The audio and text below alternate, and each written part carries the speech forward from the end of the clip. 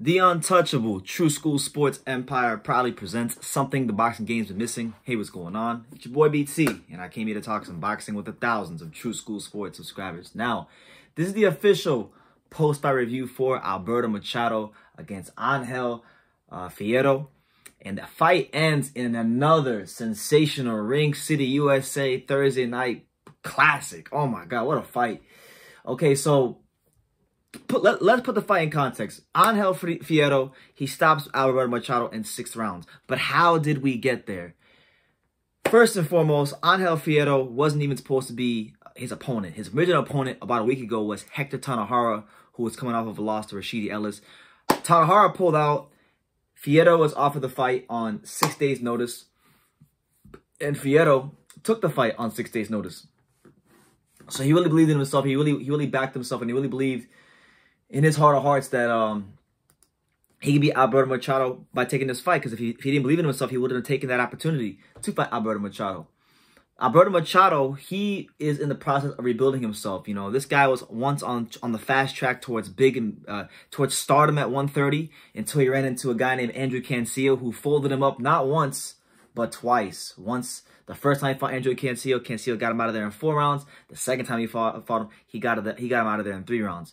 He then decided to move up from 130 to 135. He picked up a win last December, or December 2019, I should say, against Luis Poroso. So this was his second fight at 135, and he was looking to build on the momentum. And he looked sensational. The first couple of rounds, he looked sensational. It was the dream start you could have asked for Alberto Machado. First round, scores a knockdown. You know, we're talking about a knockdown with a hook to the head, right? Second knockdown in the second round, scores a knockdown with an even sharper right hook to the head. So we're talking about 2 knockdowns in 2 rounds.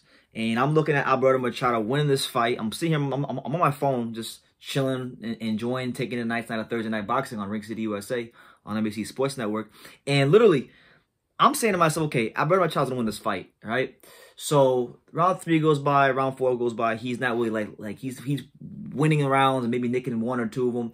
But I'm noticing Angel Fierro, his spirit hasn't been broken in this particular fight. So I'm just sitting there waiting for when and if Machado's going to finish him. And as these rounds went by, it just wasn't happening. As the moments went by, it wasn't happening for Alberto Machado. And Alberto Machado, I think it was like, yeah, 6th round, he's circling to his right. And he had just thrown a punch. I think he threw a right hook or, yeah, a jab or a right hook or something like that. And he forgot to pick up, he threw the punch and he dropped his hand, or I don't know, I can't remember if it was a jab or if it was a hook, but he dropped his hand. And when he dropped his hand, Angel Fierro shot a left hook, boom, caught Machado flush, and he was out. So it's another fight for Machado, another letdown for Machado, his 3rd loss in 4 fights. His 3rd loss, all by knockout. So if there's one thing that we can say about Alberto Machado is that he has no chin. He lacks the durability to compete at the top level. And it's like, what the hell? Look. I'm half Puerto Rican myself.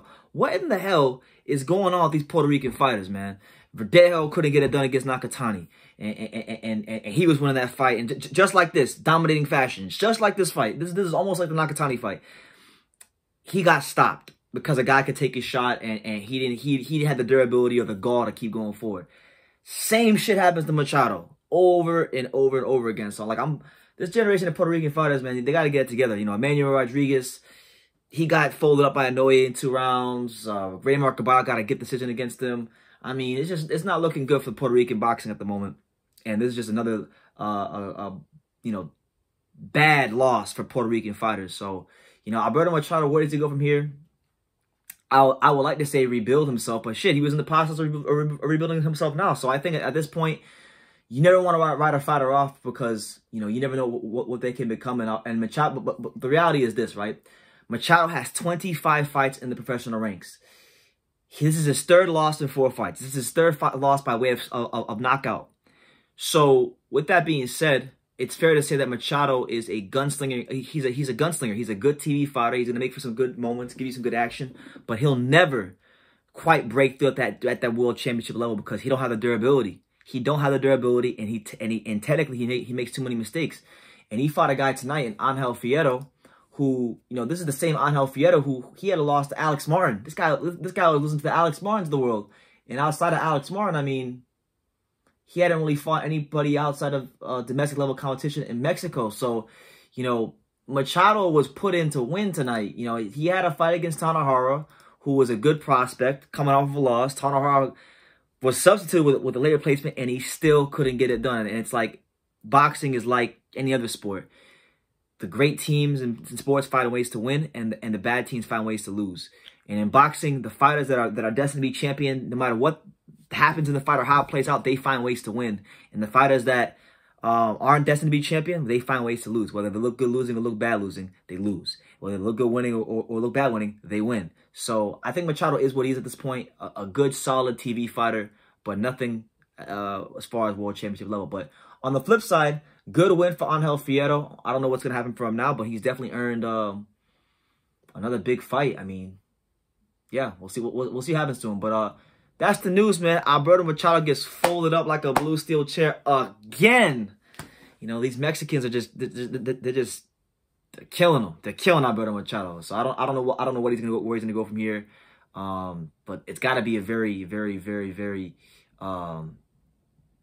you know, heart-wrenching loss for Alberto Machado. So that's my little review on the fight. If you missed it again, another Ring City USA banger, just like we had with Brandon Adams and Sergey Boachuk. I mean, you got to give credit to where credit is due. Ring City USA is putting on some great fights, and that's why you got to watch these cards. Next Thursday will be Amanda Serrano versus Danielle Bermudez, #1 at 126 versus #1 at 122. You're not gonna want to miss it. I'll be doing a post-fight review video for that too. But yeah, man.